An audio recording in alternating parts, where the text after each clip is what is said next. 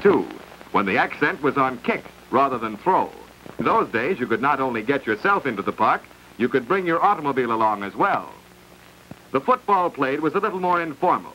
The officials dropped around in whatever clothing they happened to be wearing. This fellow does the job in shirt sleeves. The football critics of that day referred to the strategy as 2 bucks and a kick. There's 1, 2. Fellas, you take it and see what you can do with it.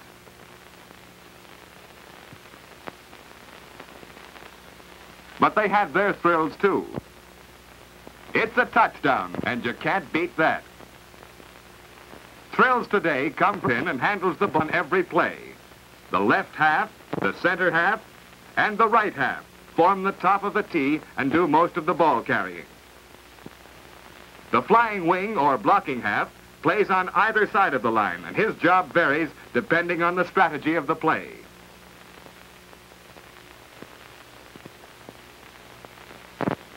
Plays from the tee require split-second timing. Here, the quarterback makes a complete turn to hand the ball to his center half. At the same time, this man comes out of the right side of interference with the ball carrier, who hopes the men on the left of the line make a hold. Well, let's go. Wait. Let's see if everything is progressing all right. Yes, there's the hole.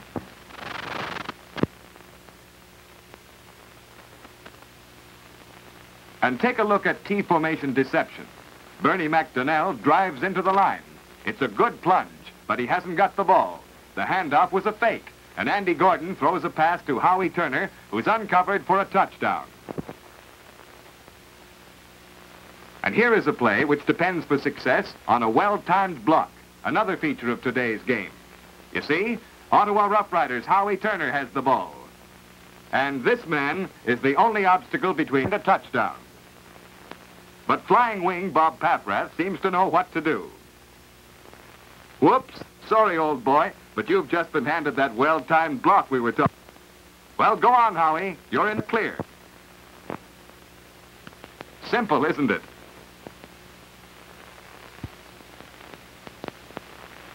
Let's try it again. Play. The difference here is that instead of 1, there are 2 men ganging up on Johnny Dengel, Rough Riders halfback. But we also have 2 aces in the hole this time. Flying wing Joe Esquini and center half Tony Golab. Go ahead, fellas. Show 'em. You see? Another touchdown. Bob Cunningham catches it without breaking stride and runs for a Montreal touchdown. 2 T-formation teams emerged triumphant in the East and the West in 1949. Here are the Montreal Alouettes, Eastern champions, warming up before the championship game.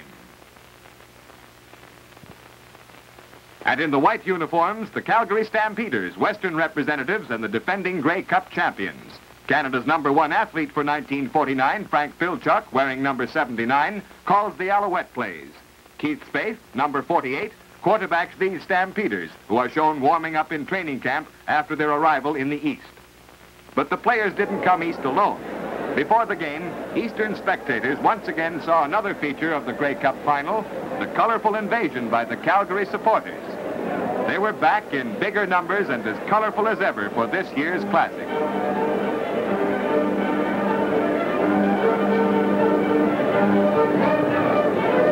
They danced, sang, made flapjacks, and ate chocolate on Toronto streets.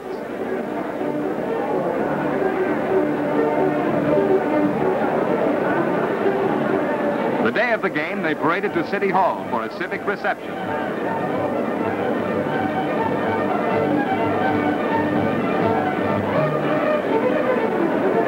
The Indians were the only Calgarians without Stetson hats. At the City Hall, Mayor McCollum was presented with this genuine handmade Western saddle. The mayor also officiated at the game when he kicked off for 40 yards to get things underway. The ball was held by Mayor-elect McKay of Calgary. Mayor Hood of Montreal looked on. And here are the coaches. Lou Heyman, Alouettes on the left, and Calgary's Les Lear. Now the teams are lined up for the kickoff, so here from the original Sweet Cap broadcast of the game are the highlights of the Grey Cup final. Now Wilson moving up to the ball. There's the kickoff, and it's a spiral ball, and it goes down to the left end where it's taken by Ralph Toohey. And Toohey goes 5'10", about 9 yards before he is finally pulled down. First break of the game comes when Spade, standing on his own 20, kicks to Alouettes. And there's the kick. It's a high spiral ball. It's going. It goes to Wagner, bounces away from him. It's bouncing crazily on the gridiron. Wagner picks it up momentarily, and he loses it. There's a fumble, and it's recovered by Calgary. Radler Matheson recovers that fumble of Wagner's, and it'll be 1st and 10 for the Calgary Stampeders. Calgary's Kwong picks up 3 yards off tackle. Now from the 34-yard line. Spread formation, the Stampeders out. The line shifts in. There's 2 men playing wide on the flanker spot. That's Hood in motion again. It looks like a pass coming up. It isn't. It's a plunging back to Paul Rowe. He goes through center 5, 10, and about 14 yards. George Festagia making the tackle. Rowe picks up a 1st down. That was around a 5-10, close to 14 yards for Paul Rowe, right over center, and they're getting close to pay dirt. Wilson is over the ball. It's 1st and 10 on the Stampeders 17. The handoff is to Harry Hood. Over center again. And he is stopped by Eagle Keys, who was backing up the line. And there was a gain of 6 yards on the play. Wilson over the ball again. Spaeth in the quarterback slot. The handoff is to Rowe. Rowe plunges to the 1-yard line, and he's almost over. He was stopped by Filchak. Rowe was just a yard from pay dirt. Uh-oh, there's a horn on the play. Let's see if we can pick up that penalty for you. We'll wait for the official. Illegal interference is the decision against the Stampeders. And the ball is on the Alouettes 21 now. We're going to run this play.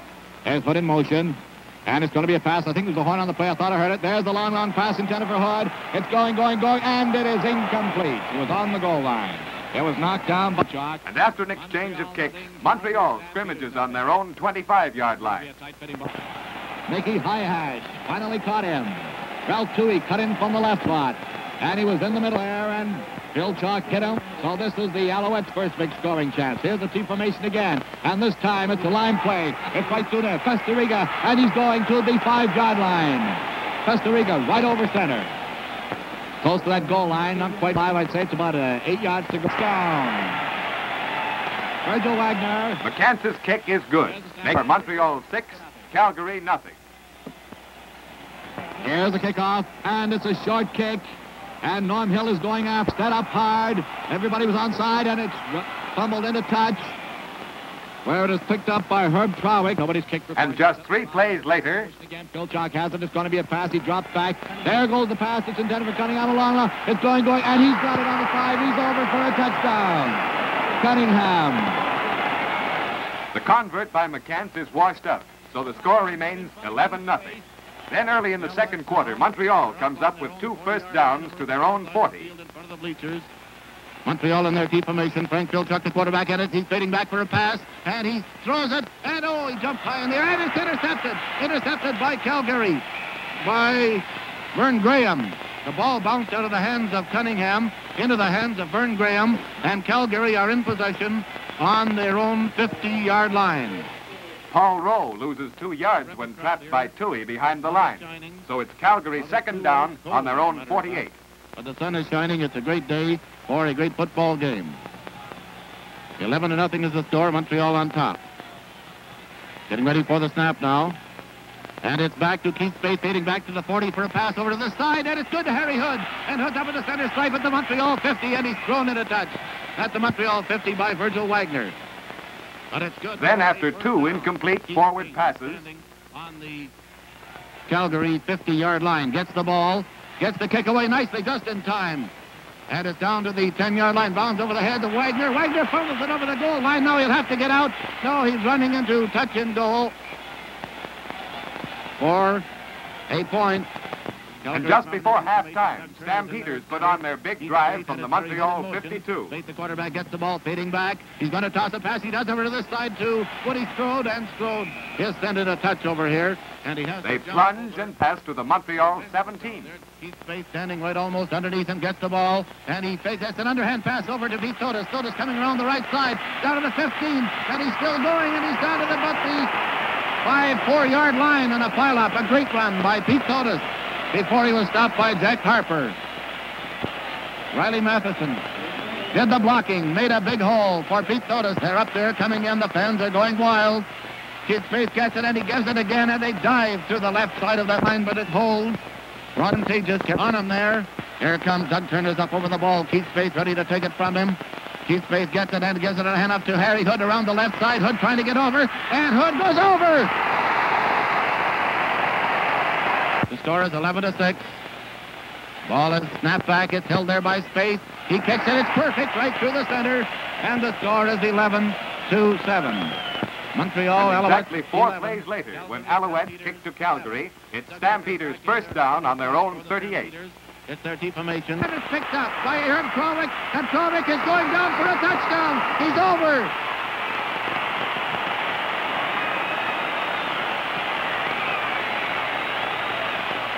His Spaeth didn't see big Herb Trowick busting through there, and Spaeth had his hand up as if to toss that ball. It was knocked out of his hand, and big Herb Trowick weighs 230 pounds, big colored boy on the line for Montreal, broke through, scooped the ball up. A couple of tacklers tried to get him. He pulled them about 5 yards. Finally, they lost their grip. Harry Hood was the tackler, and he went over for a touchdown, making the score 16-7. Here's the attempted convert by Chess McCants, and it's good. 17-7, and again, the Montreal Alouettes have taken a 10-point lead. All set to go. There's the whistle. Timing has been called, and we're on our way. There's the kickoff. Oh, it's a high, long ball. It's going to grow on his 10. He's on the 15, the 20, the 25, the 30, the 35. He was hit. He was really hit that time. Rowe was set up hard by Ralph Toohey. Left end for the... About midway in the third quarter, Calgary are on the Montreal 34. It's second down and 3 yards to go. 2nd and 1. 3 yards short of a down. This is the third down. It's Spaeth again. He's looking for his receiver. There it goes. The pass is to a hat, and it's intercepted by Filchuk. And he's got a clear field. He's at midfield. He's at the 45. He looks, and he laterals on the far side. Where it's taken by Keith English. And they bobble it. It's a fumble, and it's recovered by Calgary. Well, what do you know? What do you know? Mother told me there'd be days like this. Filchuk lateraled. And it was lateral back to Filchuk. And on the second lateral, it was fumbled and recovered by Keith Spaeth. So it's 1st and 10. Shift is to the left. Spaeth fakes a drop. Oh, and he's hit from behind, and he is tackled hard. And after a quick kick by Pantages, it's Montreal first down on Calgary's 52. 1st and 10, Montreal's ball on Calgary's 52. It's Filchuk dropping back. There goes the pass, a long one. It's going for a touchdown if it's good, and it's intercepted by Pantages on his own 15. He's on the 20, but the whistle is gone. He was down. He got up and started to run, and the fans are really hollering. Listen. But interference was called on Pantages, and the pass was ruled complete. On the next play, Wagner picks up 3 yards, and the ball is on Calgary's 15. Intercepted one and Pantages the other. It's Filchuk again. It's going to be another pass straight down the middle. It's good, and it's to Toohey. Almost on the goal line. He's stopped by Thotis. About 2 yards short of Paydurst. The handoff is to Cunningham. He can't make it. And he's held for no gain. It'll be another crack. Here goes again. The handoff is to Wagner, and Wagner is hit. He's over. He bounces off Anderson and gets over for a touchdown. And Montreal... McCants' convert makes the score 23-7 for Montreal. Stampeders. McCants doing the kicking. There's the kick. It's a long one. And there's a fan on the field out there. And the ball rolls to Pantages on the 5. He's on the 10-yard, the 15, and he is hit, but he keeps right on going. He's on the 20, the 25, the 30, the 35, the 40, and he's in the clear of but one man, and he is pulled down at center field. Pantages.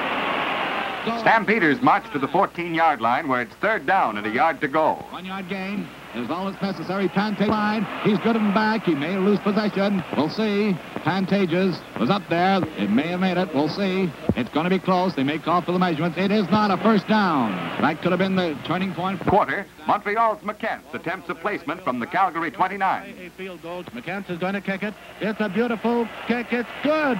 It's good. A beautiful kick. The placement is good for 3 points. Montreal 26, Calgary 7. So Calgary second down on their own 43. Sugarfoot Anderson, and there's an underhand pass over to Thotis, and he's down at the 45 to the 50 to the center stripe, and he's sending a touch over at the Montreal 52-yard line. A nice play. Now it's Stampeders third down on their own 44. And kick formation with Spaeth back almost on the center stripe. He kicks. He gets a beautiful spiral away down to Cunningham. Cunningham takes it running back towards the goal line. He's on about the 1 now, and he has to step into touch. He's sent in there into the huddle up onto the ball in their T formation. Frank Filchuk in the quarterback gets the ball, gives it on a handoff, and the running player out. Cunningham is smothered behind the goal line, and that'll be... That makes the score Montreal 26, Calgary 9, and the team scrimmage on the 25-yard line. On that play, there was a fumble behind the line, and Sugarfoot Anderson has picked it up, and he's over for a touchdown. Perfect, right through the center, and it's 26-15. Later, Montreal picks up 2 more points. One when McCance's attempted placement goes for a single, and Kiek kicks 1 point, making the 15. But the game is over. The fans just swarm onto the gridiron. The goats are being carried off now, and it's a terrific milling crowd. They're coming out of the bleachers. They're coming out of the grandstand out onto the field, and we have signs. We have the Grey Cup already printed in advance, and they're showing them now. The Montreal signs, placards are being hoisted high in there. The players are just not able to get off the field. Sugarfoot Anderson of the Calgary Stampeders is being... And so the 1949 Grey Cup final goes down in history. But in high school dressing rooms across the land, the names of Filchuk, Spaeth, Wagner, Rowe, Cunningham, and others will be names to remember for years to come. Today, boys like these all across the country are champions in the making, learning to play hard, fast, clean football. Tomorrow, they will take their places in the Parade of Champions.